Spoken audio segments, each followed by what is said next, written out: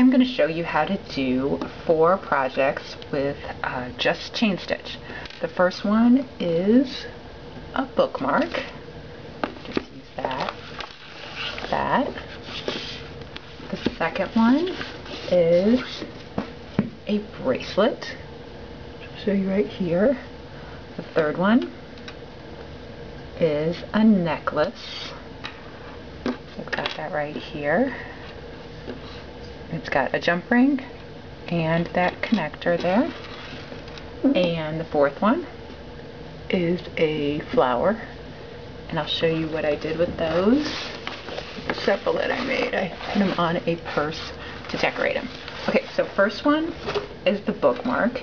And what I did with the one that I just showed you is I used an earring that I never wore. It has this little hoop in it, and I wore and I used floss, embroidery floss, but so you can see what I'm doing, I'm going to do this with, loop it's a little bigger, a keychain and just regular yarn. Now, if you have, so I'm doing with a bigger hook.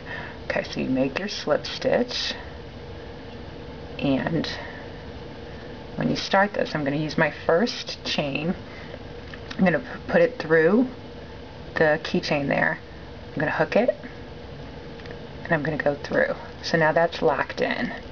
I'm going to make my keychain just as long as you would like it to be.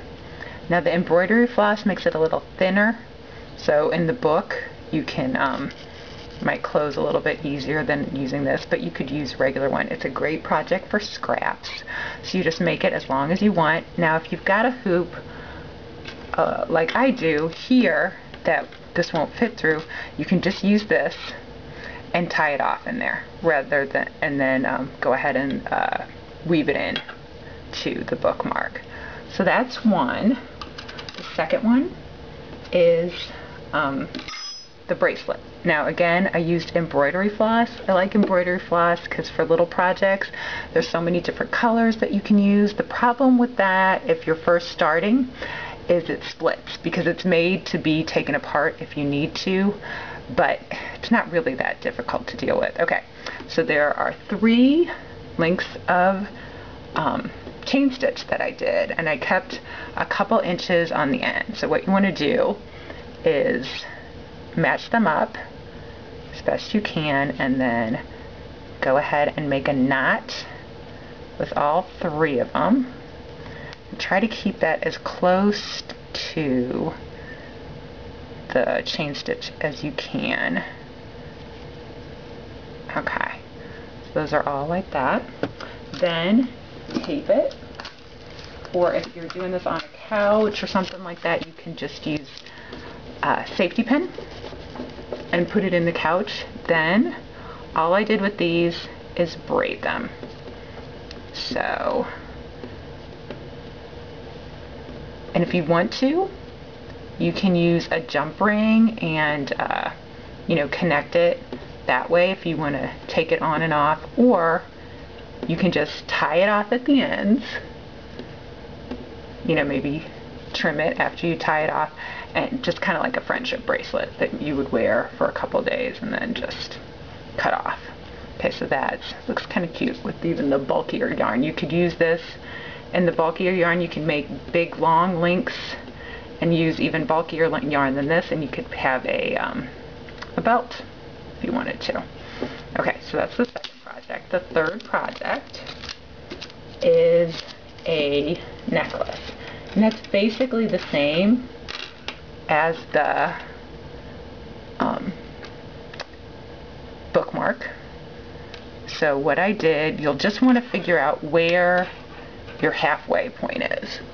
So again, I used embroidery floss, so I locked in the jump ring just like I did with the bookmark, made it the length that I wanted to, and then again I used a this is an earring that I lost the pair to, but I like it, so it's nice to use it in another project. Made this the equal length of this other one.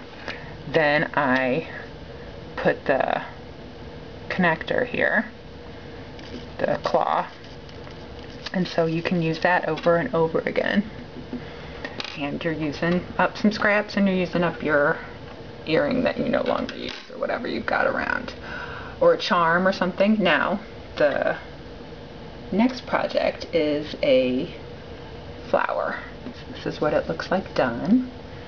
So you'll want to make a chain of 1, 2, 3, 4, 5, and then slip stitch. So you go into that first one, slip stitch, bring it through.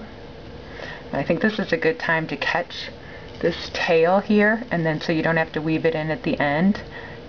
And you're going to make 8, 1,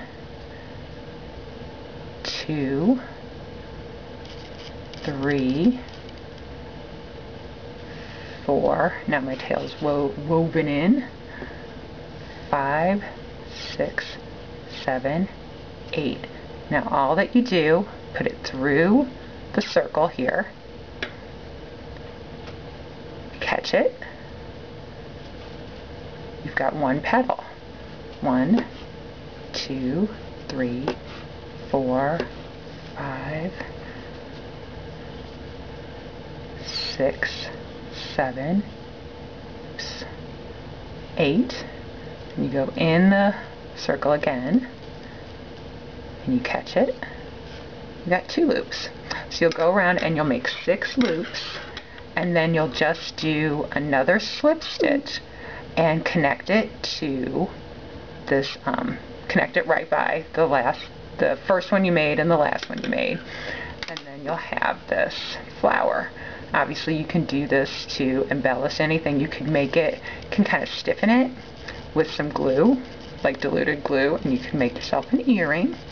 You can put it on jeans, or, you know, put pillowcase, and as I showed you before, I put it on a purse. So those are my 4 projects, just using chain stitch. Great for scraps, or if you're just learning and you're kind of trying to just figure out tension but you know how to do the chain stitch. So those are my projects. Thank you.